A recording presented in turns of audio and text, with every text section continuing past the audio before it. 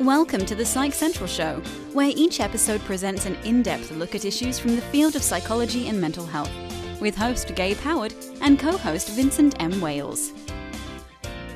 Hello, everyone, and welcome to this week's episode of the Psych Central Show podcast. My name is Gabe Howard, and I am sitting here, as always, with Vincent M. Wales. And we have Dr. John Grohol, the editor-in-chief of Psych Central and also the founder and, well, coincidentally, our boss. So we're really excited to get to that. But before we do, we want to remind everybody about the survey that we're doing. It's really easy to fill out. Just go to psychcentral.com/show, find the yellow button, click on it. There's 10 questions. You can even talk back and, well, tell us how you feel.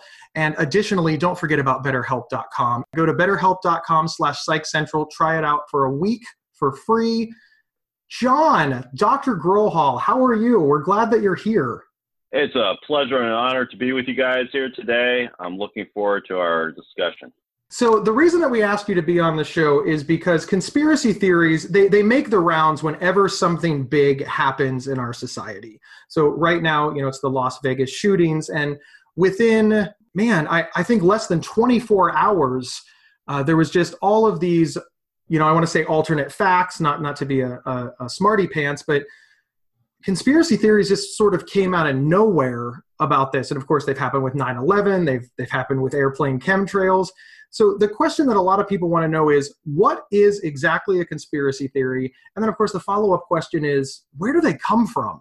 Conspiracy theories are simply explanations that refer to hidden groups working in secret to achieve sinister objectives. And that's according to a researcher back in 1994 who helped formulate a clear definition so researchers could move forward with additional research into this area in psychology.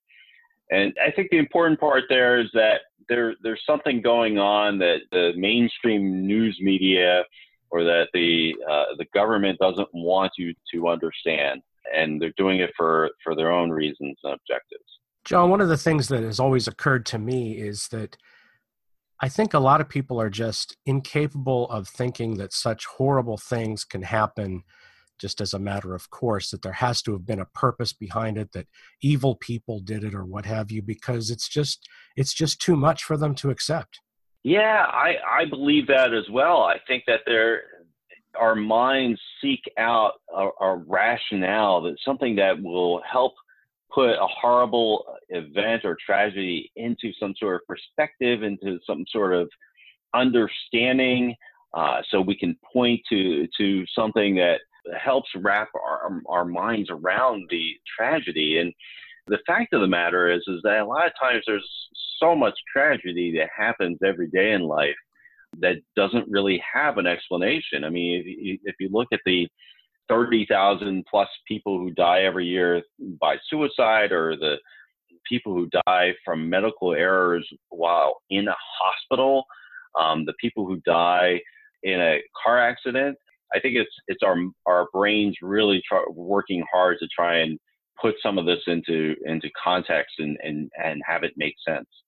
To make sense of a senseless situation. Indeed. And this is the problem with random thoughts. Random is just random. We don't, there's no reason. As you've said, it's senseless, it's random, there's no rationale. And as you all know, I work as a speaker in mental health and mental illness. And the number one question I get asked is, man, why are mentally ill people so violent? And of course, as somebody living with bipolar disorder, this just makes me immediately cringe. And I always sort of answer this way. I say, I wish that all of the violence was caused by people with mental illness, because then we could just get people diagnosed. We'd find out that they have a mental illness. We'd separate them from the rest of society, and boom, violence free. And when people hear that, they're like, yeah, that doesn't really make a lot of sense, but they want to be able to see it coming. So they invent this idea that they can spot violence by way of, in this case, a medical diagnosis. So when we look at the specific thing that's in the media right now, which is the Vegas shooting, why do you think that conspiracy theorists want to believe that it's anything more than one evil guy? That's actually quite believable. It's believable that one person with an assault rifle could do that kind of damage. There's nothing that's hard to understand about that, except for, of course, the level of evil.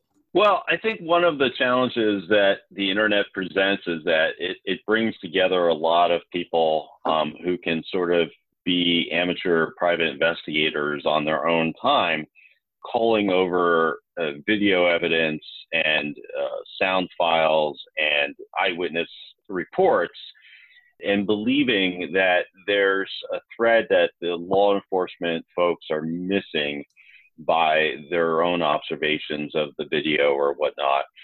Not taking into account, of course, that a lot of what they're seeing is usually pretty grainy, poorly took video, poorly recorded audio that, if held up to any kind of expert scrutiny in a laboratory, of course, would instantly disintegrate in terms of its viability as supporting that kind of theory.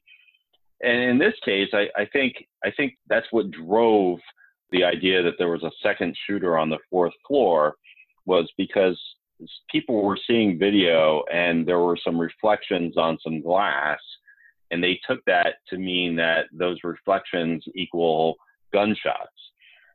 And before you know it, once you have someone who says, "Oh, I own 20 guns myself, and I know what a gunshot looks like, and that's a gunshot," suddenly you have 20 other people in that, on the subreddit or some other discussion forum on the internet, chiming in and saying, "Yes, I'm also a gun expert, and I also see the exact same thing." And before you know it, you have a whole conspiracy theory growing and growing. And before you know, within a few days, you have tens of thousands of people believing, with very scant evidence, if you can even call it that, in this whole idea that there's a second shooter. How much of this is just plain old, we don't trust the government? And by we, the conspiracy theorists don't trust the government. The government, the law enforcement says we see one thing, they say we don't believe you. Is there an element of that going on, just a pervasive distrust of authority figures by certain members of our society?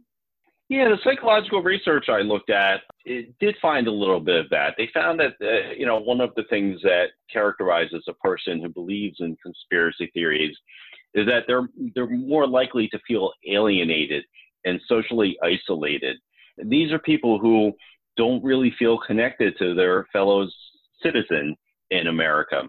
There are people who already feel like they've been left out of society, that they don't have maybe any close friends.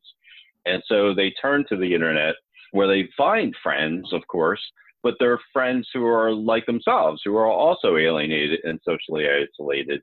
And so they thrive on each other and can build up a community that really reinforces this kind of behavior.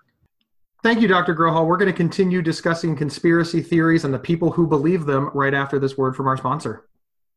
This episode is sponsored by BetterHelp.com. Secure, convenient, and affordable online counseling. All counselors are licensed, accredited professionals. Anything you share is confidential. Schedule secure video or phone sessions, plus chat and text with your therapist whenever you feel it's needed. A month of online therapy often costs less than a single traditional face-to-face session. Go to BetterHelp.com/Psych Central and experience 7 days of free therapy to see if online counseling is right for you. BetterHelp.com/Psych Central. Welcome back, everyone. We are here talking with Dr. John Grohol, and the subject of the day is conspiracy theories. John, one of the things that often occurs to me, too, is that the people who are really into the whole conspiracy theory movement, are they just attention seekers? Yeah, I think that could be a part of it. One of the findings in the psychology research is that believing in this conspiracy theory and believing that they have found unique evidence that no one else has found certainly can make a person feel special. And I think it's one of the things that drives a person to believe in a conspiracy theory, because they have special knowledge and they feel like they are more informed about this kind of event that they believe in, that they understand the underlying reasons for these alternative facts that no one else believes in, because they have access to information that no one else has. Right. And that can make a person feel very special, which is very reinforcing, and it can help explain why a person really clings to a conspiracy theory, even in the face of factual evidence that shows them otherwise. Well, aside from the idea of being considered the expert, I mean, I want to say the nice thing about making something up, nobody can disprove that you're wrong. If you have a conspiracy theory and you own it lock, stock, and barrel, then you can manipulate how the story goes, and therefore you become the ultimate authority figure. So I understand the drive for attention, doing that for the attention, but could there also be a drive that it makes you feel safe? I mean, if I invent a conspiracy theory that if I drink, Diet Coke every day, I will become bulletproof, that's nonsense. But if I truly believe it, then I would feel safer around guns. Do you think that sometimes that plays into it as well, or do they just know they're wrong? I think what we know from the research is that it really seems to be more about the individuals who are believing these conspiracy theories rather than the actual facts or the circumstances around the event that they have these beliefs. It really just seems like there's a combination of personality traits and characteristics that characterize a person who is more likely to believe in conspiracy theories. And that helps explain the popularity of them, because there's a significant minority of people who have those traits and characteristics in society. And I think the internet, as wonderful a tool it is, also helps amplify this effect, because it is an amplifier of everything. Whether it's good, bad, or neutral, the internet doesn't care. It amplifies everything.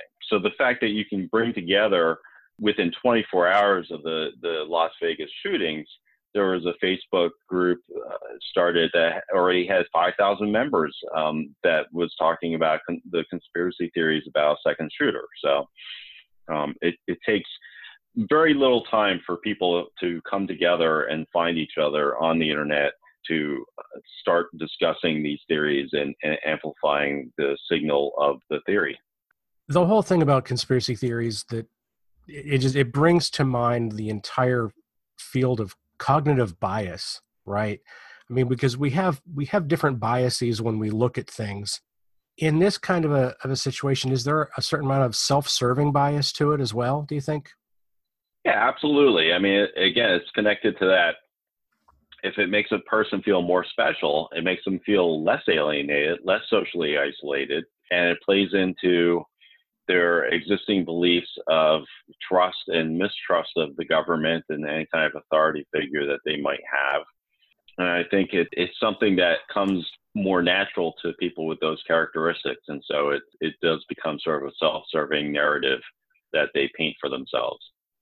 Up until now, we've been talking about conspiracy theories on the idea that the person who is inventing them is honest. They believe that they are correct. They're ignoring evidence. They have their own personal biases. They won't listen to reason. But at their core, they believe that it's true. Do you think that conspiracy theories are also invented by people that just know they're flat out wrong? They're just trying to control the way people think, or, I don't know, maybe run for public office? I think there probably are people who may chime in or invent a conspiracy theory in order to play a game that they're just enjoying for themselves. But I think those kinds of people are in the minority and not a significant portion of people who believe in conspiracy theories. So in general, would it be safe to say that the research shows that the majority of people who believe in conspiracy theories are genuine? They believe that they're right. They're not just being disagreeable or they're con men. They're sincere. They honestly believe that they see something that everybody else missed, and they don't understand why people aren't listening to them. Yeah, absolutely.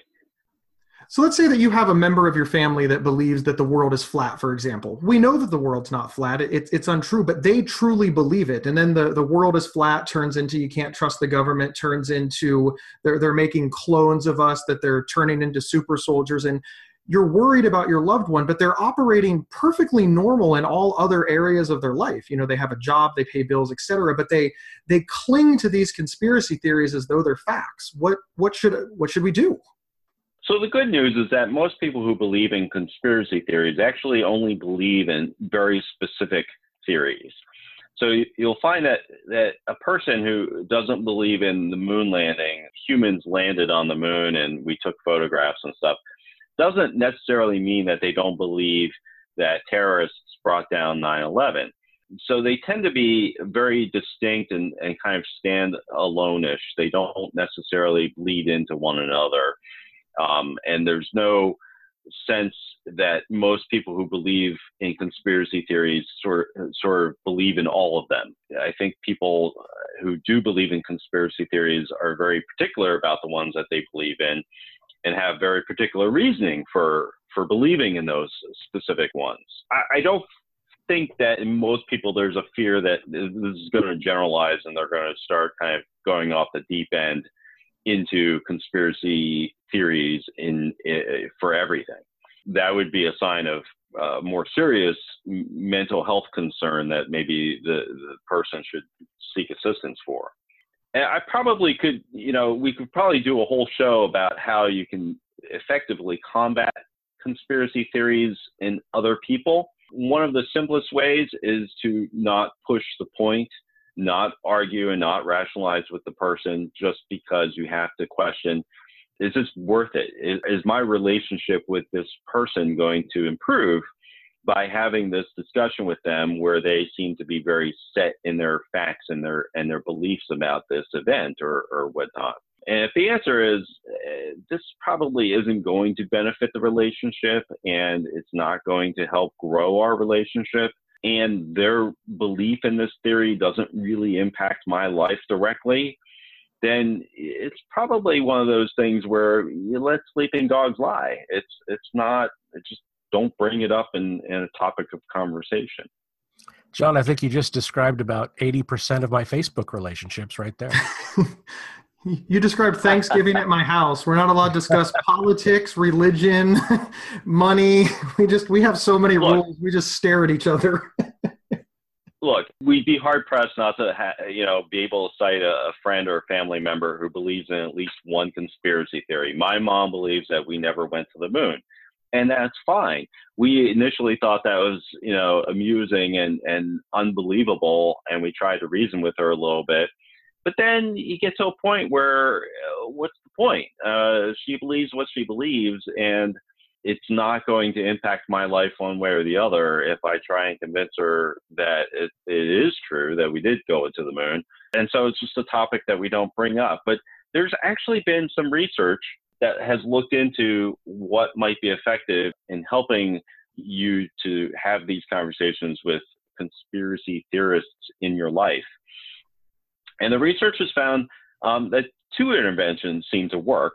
One is that if the theory isn't very strongly held by the person, that rationalizing with them can work, and that providing them with facts for a loosely held conspiracy theory and evidence and experts and things like that may be able to help sort of loosen the grip that the person has on that theory. The second intervention they've found is that ridiculing actually can be effective. And the ridiculing should be focused on the deficiencies of the believer's thinking, not on the conspiracy theory itself, but the fact that the believer of the theory isn't actually being very logical or rational about their beliefs.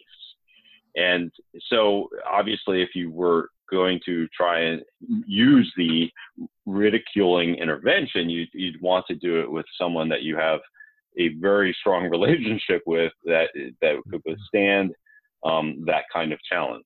So, because it does sound rather counterintuitive. I mean, when you said that, I immediately thought, what? Are you kidding me? Yeah, I had this vision of me insulting my brother at Christmas. That's the first thing that popped in my head. I'm just going to walk up and call him stupid. But when you say ridicule, do you mean like just the negative or actual? You're not trying to determine the logical connection between the objects and the attributes that are part of the conspiracy. It's about the person's not very rigorous rational thinking process that has led them to have that belief. So it has to be obviously done very delicately and tactfully, and it's not necessarily something that most people would be comfortable with or necessarily have the skills to actually do tactfully. So this is something that researchers did in a laboratory setting, and trying to put it into sort of real world use might be a lot more work. And of course, both of these strategies, the rationalizing and the ridiculing, only work for conspiracy theories that are not closely held, that are not strongly held by the other person. If someone really, really believes that Kennedy was assassinated by the mafia or whoever, neither of these interventions are going to be very effective. I appreciate that, Dr. Grohol. You know, the conspiracy theories have been interesting, and they seem to have cropped up a lot in the last decade, although I know they've really been around probably since there was more than 3 people in a room. But you see them faster and faster, more and more, and they're more and more fanciful. It's just amazing to hear them come out and what people believe. And I have to wonder what impact it is having on relationships and our society in general. So thank you for bringing light to it. Yeah, my pleasure. I think it's an important topic, and as you've noted, that we do see them coming up more and more often, and because of the internet, we're being able to, people are being able to find each other much more easily than pre-internet days, having discussions about the conspiracy theories, and therefore, I think they sort of take on a life of their own, and make it even harder to sort of combat them on a generalized basis, because suddenly you have entire websites devoted to exploring a conspiracy theory to depths that you just could not believe. Yeah, and they're instant and easily accessible, and they involve large numbers of people, which tends to lend credibility. If enough people believe something, you start to believe, well, hey, we can't all be wrong. Yep. But you can. But you can. All right. Well, thank you, everyone, for tuning in. Remember, you can get 1 week of convenient, affordable, private online counseling anytime, anywhere by visiting betterhelp.com/Psych Central. The first week is on us, so please check it out. We'll see you all next week. Thank you for listening to the Psych Central Show. Please rate, review, and subscribe on iTunes or wherever you found this podcast. We encourage you to share our show on social media and with friends and family. Previous episodes can be found at psychcentral.com/show. Psychcentral.com is the internet's oldest and largest independent mental health website. Psych Central is overseen by Dr. John Grohol, a mental health expert and one of the pioneering leaders in online mental health. Our host, Gabe Howard, is an award-winning writer and speaker who travels nationally. You can find more information on Gabe at gabehoward.com. Our co-host, Vincent M. Wales, is a trained suicide prevention crisis counselor and author of several award-winning speculative fiction novels. You can learn more about Vincent at vincentmwales.com. If you have feedback about the show, please email talkback@psychcentral.com.